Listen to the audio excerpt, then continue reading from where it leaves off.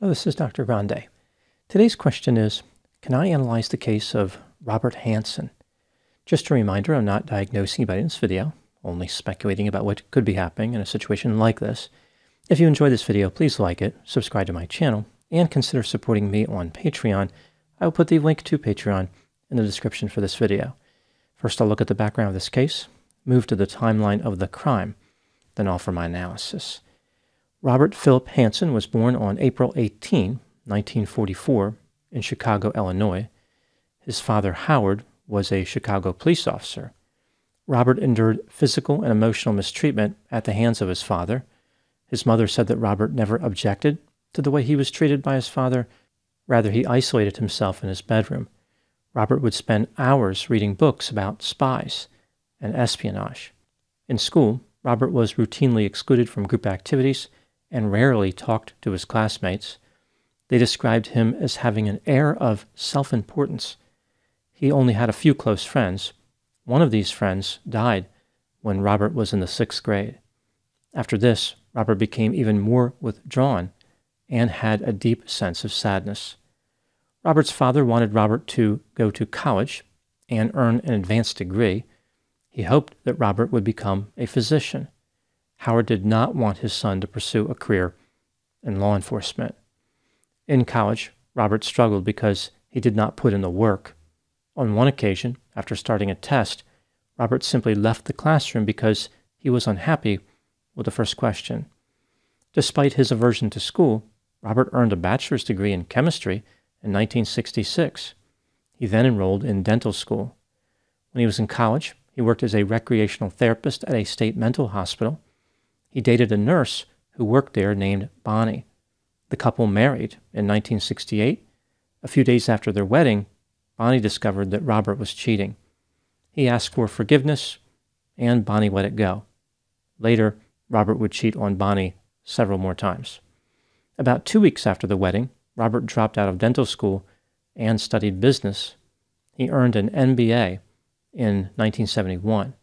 After briefly working as an accountant, Robert took a job with the Chicago Police Department in defiance of his father's wishes. Robert worked for Internal Affairs and viewed himself as an honest agent in a world of law-breaking police officers.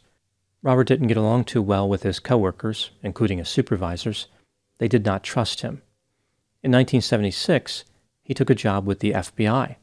Robert had senior-level security clearance and unrestricted access to vast quantities of classified information. He initially worked in Gary, Indiana, and was transferred to New York City in 1978. Now moving to the timeline of the crime. In 1979, Robert Hanssen approached the Soviet Main Intelligence Directorate and offered his assistance as a spy. They agreed to pay Robert for government secrets. He supplied them with large quantities of information over the course of a few years, including lists of suspended Soviet intelligence agents. The Russian handlers did not know Robert's identity. He transferred information using a system of dead drops. So he would leave the information in various places, and the Russians would come and collect it later. In 1981, Robert was transferred to Washington, D.C. He moved his family to a nearby suburb in Virginia. In 1983, he was assigned to the Soviet Analytical Unit and was responsible for investigating the KGB and other Soviet intelligence organizations. His job was to identify Soviet spies. Robert was transferred back to New York City in 1985 and resumed contact with the Russians. On October 1 of that year, he sent a letter to the KGB asking for $100,000 in exchange for his services. He supplied the names of 3 KGB agents who were secretly working for the FBI. 2 of those agents were executed by the Russians. Robert believed that he was responsible for their deaths. He was unaware that another spy had already revealed their identities to the KGB.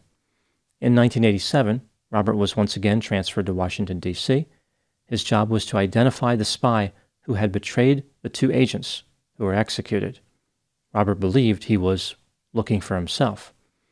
In 1989, Robert supplied information about a Department of State official named Felix Bloch, who had been suspected of espionage. The KGB stopped communicating with Felix which led to the FBI failing to build a case against him. Felix lost his job, but he was never charged with a crime. Investigators realized that someone had warned the KGB about Felix, and they started looking for a spy inside the FBI. In 1991, the USSR disbanded, and Robert stopped communicating with his handlers. He was worried that the instability would cause him to be exposed as a spy. In 1992, Robert tried to reestablish contact by directly approaching an official at the Russian embassy and saying his code name. He walked up to the official in the parking lot. The official did not recognize Robert's code name, and nothing happened to Robert. He avoided arrest. Robert hacked into the computer of another FBI agent in 1993. Once again, he managed to escape without being arrested, although now there was a lot of suspicion on him. Later, Robert searched FBI computers in an effort to figure out if he was being investigated. After failing to find anything, he resumed his spying activities. In 1999, he contacted the successor to the KGB, called the SVR. As this was going on, the FBI was still looking for the suspected spy. They ended up falsely accusing an agent for the CIA. Eventually, the FBI paid a Russian agent for information about the suspected spy. The agent didn't know Robert's name, but had an audio recording of his voice. The FBI recognized a phrase on the recording as one that Robert had used. In order to keep better track of Robert, he was promoted to a position managing FBI computer security in December 2000. Robert suspected that the FBI was onto him, but he still made another dead drop on February 18, 2001. He taped a package containing information under a bridge at a park in Virginia. The FBI arrested him at that time. Robert said to the agents, "What took you so long?" On July 6, 2001, Robert pleaded guilty to 13 counts of espionage, 1 count of attempted espionage, and 1 count of conspiracy to commit espionage. This guilty plea allowed him to avoid the death penalty. Less than a year later, Robert was sentenced to 15 terms of life in prison, all of them without the possibility of parole. He served his time in the notorious federal supermax prison, ADX Florence, which is near Florence, Colorado. Robert Hanssen died on June 5, 2023, at the age of 79. During his career as a spy, Robert did a lot of damage. He sold a tremendous amount of classified information for about $1.6 million in cash and diamonds. Robert's case represents the most devastating security breach in the history of the United States. Now moving to my analysis. Here are my thoughts on a few items that stood out to me in this case. Item number 1. As I mentioned, when Robert was young, he was mistreated frequently by his father. Just a few examples. When Robert was 6 or 7 years old, he failed at a game of pin the tail on the donkey. Apparently, Robert had stuck the tail on the donkey's mouth, which led to his father insulting him. His father, Howard, spun Robert around until he became dizzy and vomited. Howard then shoved Robert's face into the vomit so he could experience the feeling of defeat. When Robert was old enough to drive, he went to take the test for his license, but he failed because his father bribed an official. Usually, a bribe works in the other direction, like to pass a test, but Howard wanted Robert to fail. Howard routinely criticized Robert's academic performance and humiliated him. Howard conducted this mistreatment in order to teach Robert how to be a real man. He was tragically and chronically disappointed with Robert and did not believe he was tough enough to survive in a harsh world. Howard was disgusted when Robert would show emotions, like through crying. Item number 2. Robert was described as extremely impulsive. He would regularly take tremendous risks. For example, he sped around corners in his car to see how fast he could go before losing control, and he fired a rifle into a basement wall at close range. This sent concrete flying through the air. His friends said that Robert was so impulsive that they feared for their lives when they were around him. Item number 3. When Robert was in the FBI, he did not get along with the other agents. They viewed Robert as arrogant, narrow-minded, overconfident, creepy, awkward, and inauthentic. When his coworkers would be talking in a group, Robert would wander over as if he was trying to listen to them. They described him as a lurker. Robert only wore starched black suits, which led to his coworkers calling him the Mortician and Dr. Death. Robert reciprocated some of the negative feelings. He was offended by having to spend time with other agents because he believed that he was vastly superior. Robert was repeatedly aggravated that others failed to recognize his brilliance. He had a strong desire for power and authority. Robert felt as though he was underappreciated and underpaid by the FBI. Item number 4. Robert was raised in a Lutheran family, but converted to Catholicism because his wife was Catholic. For most of their adult lives, Robert and Bonnie were devout members of a small organization in the Catholic community called Opus Dei. Robert regularly attended daily Mass and represented himself as a devout Catholic. Other members of the Catholic Church, and specifically of Opus Dei, thought that Robert was disingenuous. They believed he had a cynical view of the Catholic Church, like he was faking his religious devotion. There are a few reasons that Robert would have been attracted to a small Catholic community. He probably liked the idea that it was secretive and mysterious. He felt special being a part of something that other people did not know about. A possible reason for being attracted to the Catholic Church in general would be the absolution component. Like Robert felt as though he could violate the law, but the slate would be wiped clean after he went to confession. After one confession, a priest told Robert to stop committing espionage and give away the money that the Russians had paid him. Robert did not do either. Item number 5. Robert had unusual compulsions regarding sex, including a fascination with voyeurism. A friend of Robert's named Jack was a retired Army officer. Jack would sometimes watch Robert and Bonnie having sex.